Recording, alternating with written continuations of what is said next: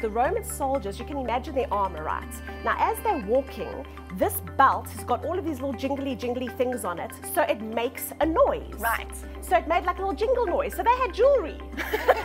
The Bible says that Jesus is the way, the truth. But he's not just the truth. He is truth. Truth. Oh, that's good. I like that one. He is truth.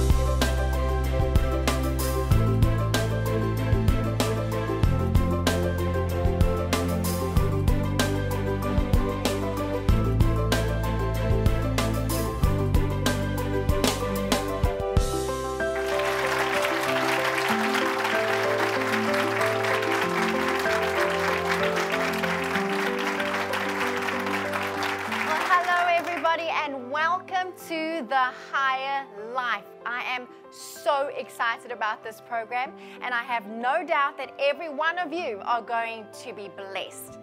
The Word of God is a powerful tool. In fact, every single believer should be completely skilled in the Word. Do you know why? Because that is how we live in the abundant life that Jesus won for us. That's how we become victorious. In fact, when we learn exactly how the Word of God works, we understand how to use it and appropriate it to our lives, it actually has the power to transform us from the inside out, so we can become the overcomers that God intended us to be. Now, in this series of the higher life, I'm so excited about it because we're going to be dealing with the armor of God. Now, that is a very special subject indeed. And why I love it so much is because it's really going to teach us how we overcome in this world. It's a powerful, powerful spiritual armor that the Holy Spirit has given to us. But to bring out the richness of what the truth of God's Word has to say about this armor, and to put it in a way that we can actually understand it practically and apply it to our lives, I've brought some friends along with me. Won't you help me welcome them to our set today? On my panel to help me today, I have some very special people, and I'd like to introduce you to Tracy Tredrade. Tracy is a very special friend of mine, and she's also the founder of Real Women, Real Life television program. Not only that, she has an outstanding international women's ministry. Won't you welcome Tracy? Also, a very dear friend to me is Titi Goro, and Titi is the founder of the women's ministry called Women of Vision. Won't you welcome Titi? Of course, Titi comes all the way from Windhoek, Namibia, so what a privilege it is to have you with us. Thank you, Titi. We also have someone very special, and that is Linda Shooter. Now, Linda has a very special place in my heart because she is a writer just like me. Linda Shooter is the founder of Lady Rose Magazine and International Women's Ministry. Welcome, Linda. Also, in the house with us today, we have a very powerful woman of God by the name of Rihanna Thumbrim. And Rihanna is really precious. She has such a powerful ministry. She comes from the Logos Bible Church in Centurion, Pretoria. Won't you welcome Rihanna?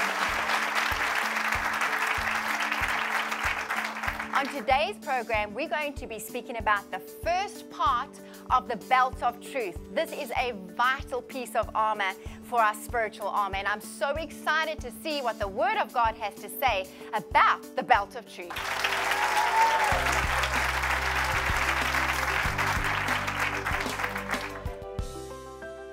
Well, here we are ready to get straight into the Word of God, discussing the armor of God, and on show and display is the magnificent belt of truth. Now, before we even get into that, let's find out what the Word has to say concerning our armor and this belt. In Ephesians chapter 6, verse 10, it says this: in conclusion, in other words, take note, this is really important. If you've forgotten everything I've said before, that's fine, but pay attention now.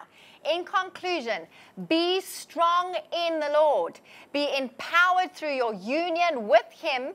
Draw your strength from Him, that strength which His boundless might provides. Put on God's whole armor, the armor of a soldier that God supplies. to stand up against all the strategies and the deceits of the devil. So to begin with, Tracy, I want to start with you because you found out some awesome information concerning why Paul used the belt of truth. Yes. You know, it's amazing how we find every time Paul speaks, he obviously gives us a point of reference. Yeah. And why he would use the Roman soldier of all people and the armor from the Romans, yes. I think it's probably the wisest thing that we could actually gain from that because we get a good picture in our mind of it. Come on, Trace, give us a picture of the belt of truth. The belt of truth for me, when I discovered it, is just the most beautiful piece, part of the armor. On top of just its sheer size, it was decorated with the most beautiful attachments, all these different buckles and little belts and all these beautiful straps that just totally engulfed this beautiful belt.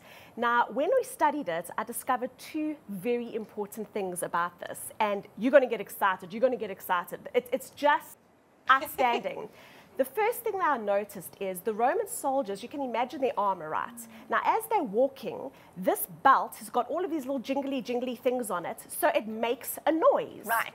So it made like a little jingle noise. So they had jewelry. They had the bling. They had the bling. They had bling. But it was actually really significant because even before the soldier walked into the room, you could hear the soldier coming. That's good. Because of the sound that the soldier was carrying. Very good. So how does this apply to us? The belt of truth gives us a distinctive sound. A distinctive sound. When you are wearing the belt of truth, you sound different. Wow. The people around you, when you speak, they will notice you sound different.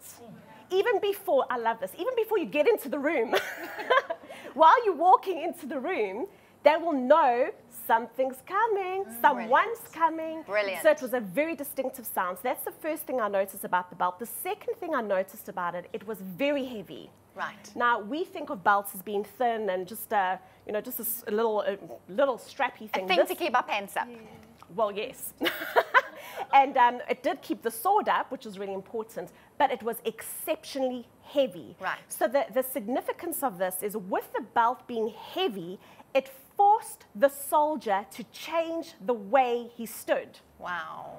The posture. The posture completely changed. Awesome. So where he might be like this, putting the belt on, what happens, ladies? We know. It straightened you up. Right. It forced the rounded shoulders to come up. Now, this immediately makes me think of women who experience something that we know as depression. When you're wearing the belt of truth, oh, wow. Okay, it doesn't matter what weight you are carrying. Very good. It makes no difference. Very good. Very good. It makes no difference. Yes. Titi, it looks like you're bursting. Have you got something that you want to just throw in there? Yeah, she mentioned something about the sound, and what came to mind is what Jesus said about the move of the Spirit. Yes. It talked in John chapter 3, from verse 3, it said, do not marvel that I say unto you, you must be born again. And it says this, it says the Spirit moves wherever it wants to go. Good. You will hear the sound, but you cannot tell where it's coming from nor where it's going. This is good. So is everyone born of the Spirit.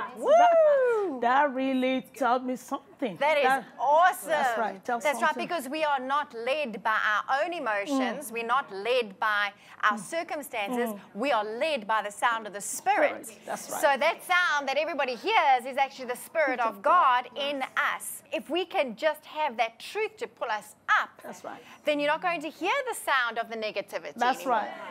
Okay, all right, now this is getting very exciting. Okay, so there is so much to fit in. But Rayana, I want you to speak a little bit more because you also had a picture of the belt of truth. Apparently, to the soldier was the most insignificant piece of armor. Okay. It was not the thing that they would take home and celebrate, like, yay, I got my belt of truth. Right. It was seemingly insignificant, but the truth is, about the belt of truth is that it was probably the most important part. Yes. Because it held all the other parts together. That's good. So That's good. the clip for the shield was on the belt. The clip for the sword was on the belt. So without the belt, there is no shield of faith. There is no sword of the word. Right. And so the belt held it all together. Yes. But I love what Tracy says about it holding you upright.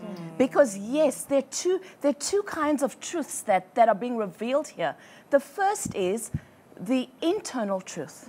That's my good. integrity, my uprightness. It's his truth that keeps me in truth. That's because good. he upholds us in our integrity, is what the word says. Yes. But there's an external truth. And so when we put on that belt, we are putting on this truth of the word. Yes. And we know that the truth is not, the Bible says that Jesus is the way, the truth. But he's not just the truth. He is truth. Truth. Oh, that's good. I like that He one. is truth. Yeah. So we are putting on Jesus. Yes. We are putting on Jesus when we buckle up that belt, and everything we need to conquer in this battlefield is attached to this belt. So the belt seems insignificant, but it's very, very important. Absolutely. And Jesus is truth.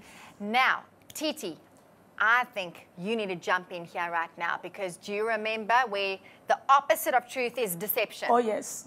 You know what? That's something ladies need to know about, because our mother, Eve, the first woman in Genesis, was deceived because she did not know the truth.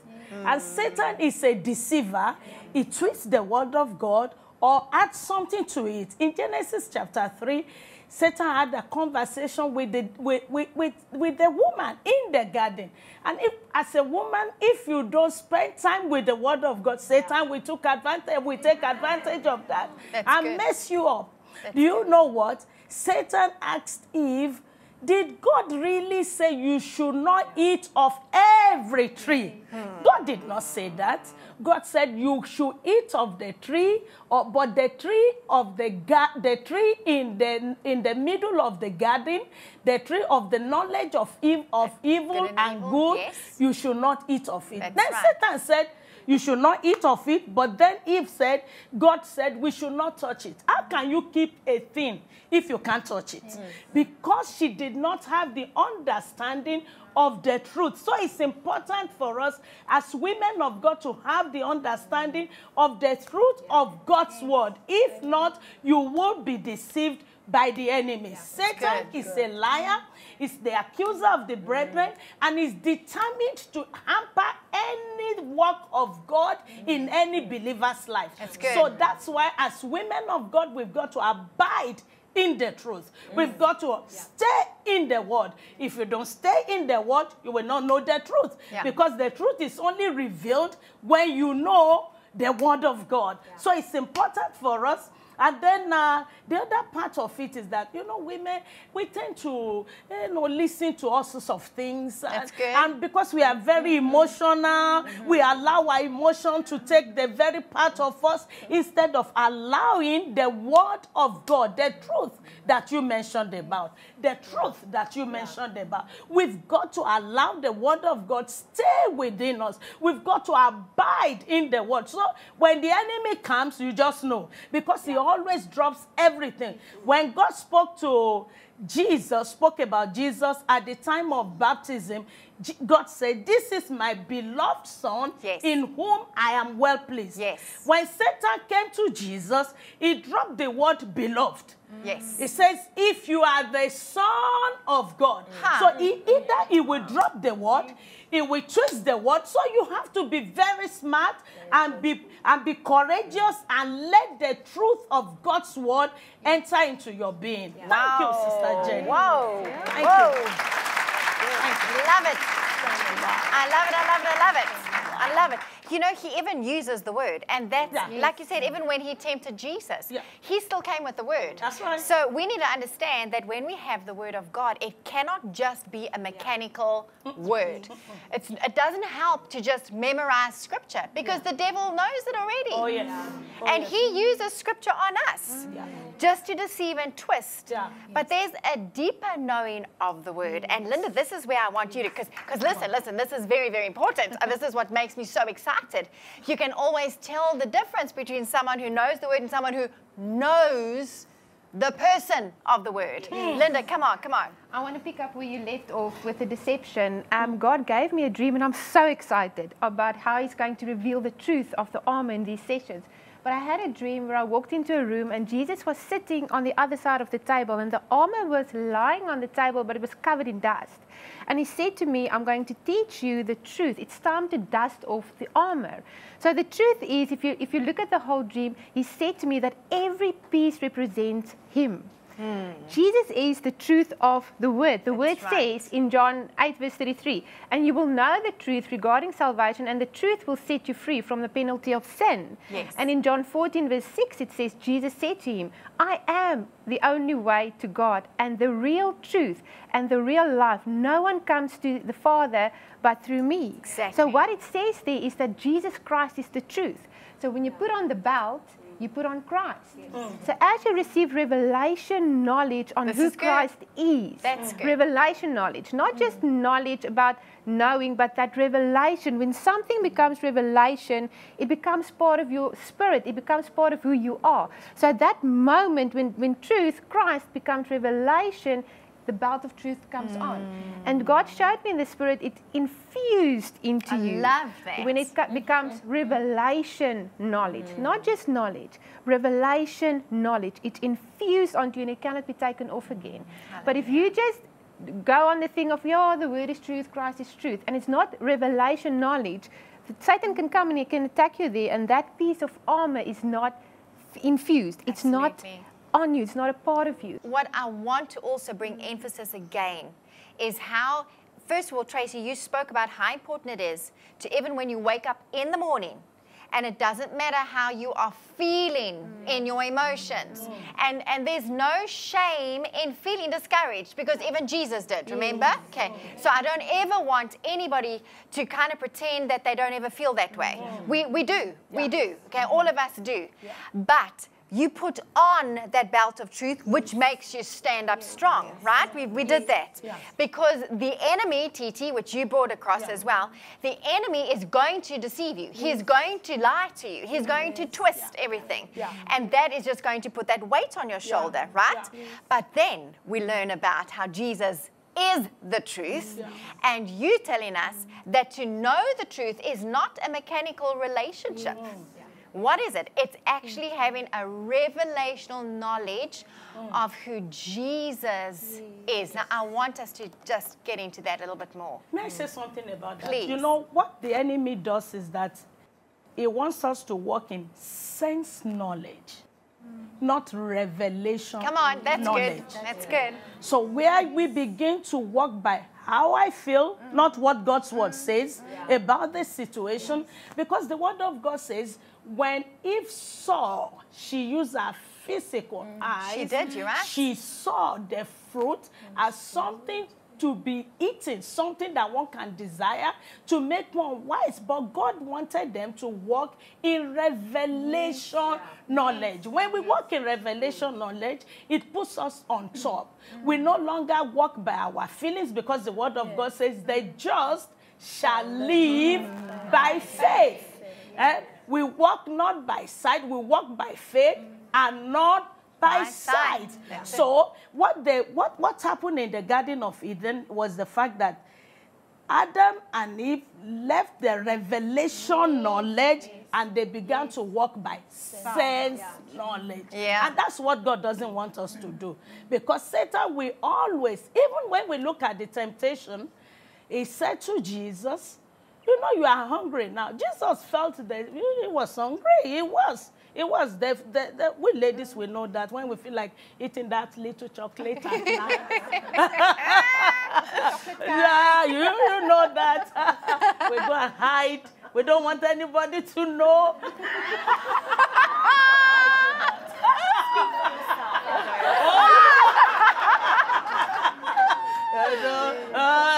You have had something, then you come on the table, you pretend as if you have not eaten anything.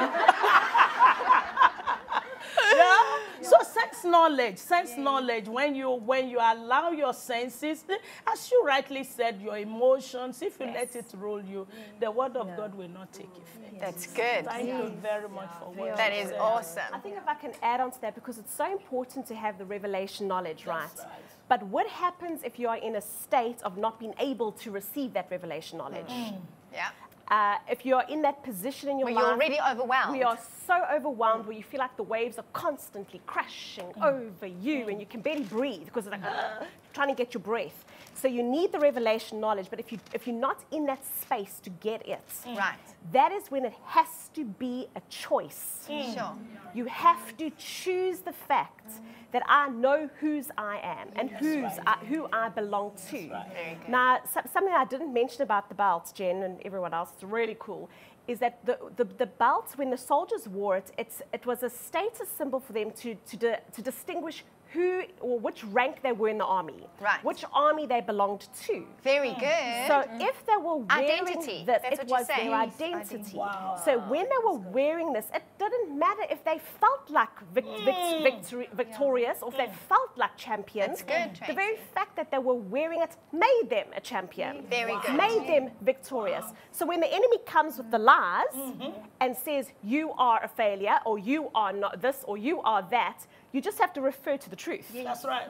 It was like telling the Roman soldier, you don't belong in the battlefield, get off the field. And he's like, Do you know who I am? Right. he didn't even have to say anything. It's like, seriously, can you not see who I belong to? Love it. Whose armor, whose Love army it. Love it, I love it, belong love to. it. So when the enemy comes and says blah, blah, blah, blah, blah, blah, you literally have to go, That's right. Come on, Tracy. That's good. Come on, Royan. Yeah, that's it, That's right? it. We've got to refer to the word. That's right. It is written. Get behind me. We have to speak that truth because we're speaking about the higher life. Yes. And you know what you were saying about sense knowledge and revelation knowledge? You know, God is saying our ways are not his ways. Our thoughts are not his thoughts. But that's not condescending. That's God saying to us, That's hey, good. I'm up here. Come up to my ways of doing things. Come That's up to right. my way of thinking. Come up to the truth of who you really, really are. That's the higher life. It's a supernatural life where we live above what's happening in the natural. And it's birthed by this truth. Exactly. And isn't that what he said? We are seated where? In heavenly places. In Christ Jesus.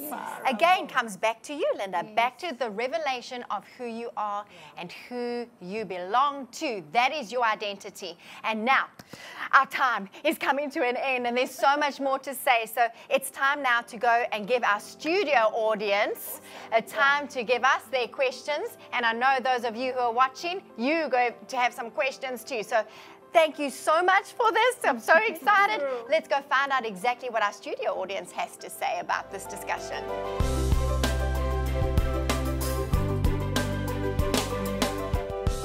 Well, we've just come out of gaining a wealth of knowledge and wisdom and truth from the Word of God concerning the belt of truth.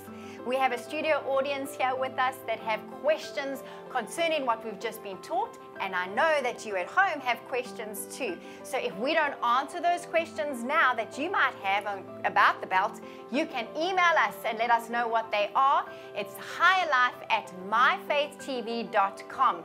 The address is right on your screen. Make sure you get those questions to us, and we will do our very best to answer them so you can be enriched about this awesome belt of truth. Now, audience, who of you have a question that you'd like to know? Please, let's stand. My question is, how do you stay connected to the belt of truth without losing focus? Now, Linda, I'm sure you have some insight onto this. What would your answer be to that question? Well, I would say if you take it back to the word once again, John 15, where it speaks about the vine and the branches. The vine, the branches is part of the vine. The moment the branch is cut from the vine, it will stop bearing fruit. So the moment you are disconnected to the vine, which is Christ, His Word, which is God, the source of life, you will start seeing in your life that you are maybe getting angrier quickly or more irritated, or you will realize then that I have stepped away, that I've removed myself from the vine, because the gift of the Spirit won't then flow easily. It's so true. When the fruit of the Spirit is not evident anymore in the way we act and speak, suddenly we realize there's a problem with our connection. There's a distance, a disconnect. Thank you for that. Studio audience, come on. Anybody else got a question? Please stand. This belt sounds very valuable. Would a soldier ever consider selling that belt? Ha! Tracy, you spoke to us about how valuable this belt is. What is your answer to that? In the day when the Roman soldiers were feeling financially under pressure, or they maybe were needing to sell, buy a new home or whatever it may have been, they would actually sell their belt. Because of the value of it, they would sell it in order to be able to pay for what they needed to pay for. Now, how does this apply to us today as Christians? We have the opportunity every day to sell our identity. Every day, the enemy comes and just, tempts us. Do you really want to be in full-time ministry? Is this really for you? Why don't you go look for a normal job? I've been told before, Tracy, when are you going to go get a normal job? And it's tempted me many times. And the Lord said to me a few years ago, are you willing to sell your calling? Yeah. Sure. In other words, are you willing to sell your identity? Are you willing to sell the truth? So that's an excellent question. Thank you. Yes, we actually can sell it. But by selling it, we are choosing to walk away from the purposes and the call that God has got on our life. A very dangerous step, I might add. If you actually do that, you are stepping into danger ground because you are walking away. You're choosing to turn your back on the call of God. That's an excellent answer, Tracy. Thank you so much. It reminds me of Proverbs 23:23. It says, buy the truth, but do not sell it. And remember, God says in His Word, He does not take pleasure in us when we step away from the truth of our identity in Him. Brilliant. Thank you so much. We know that there's questions that you must have. Just email us at higherlife@myfaithtv.com and we'll make sure we get answers to those questions concerning the belt of truth.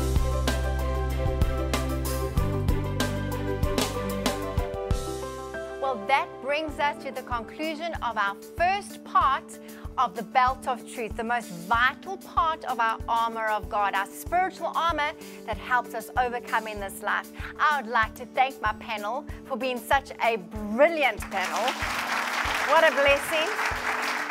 Thank you for the wisdom that has flown out from you, and of course our studio audience.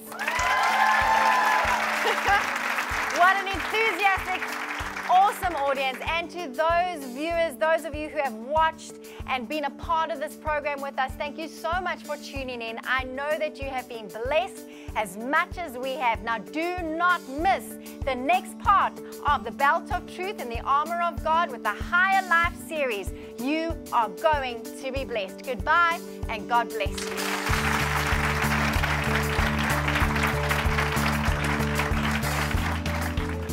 That's once again getting back to that training in the Word of God, where you know the truth. I just love the word. You know the truth. Let me tell you, you are not going to want to have anything to do with unholiness. Downtrodden, beaten in life, taking the knocks of the world. You juggle 1,000 balls at once. You feel like, I just can't do this anymore. Wherever I flip, I flip. Oh!